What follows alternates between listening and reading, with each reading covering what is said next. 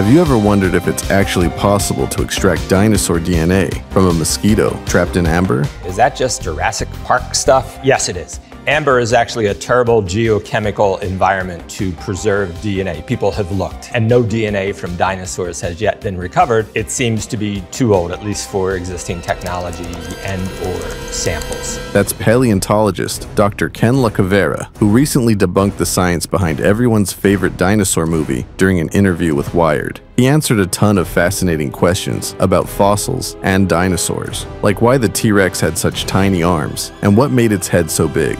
Unfortunately, the dream of recovering actual dinosaur DNA is likely impossible.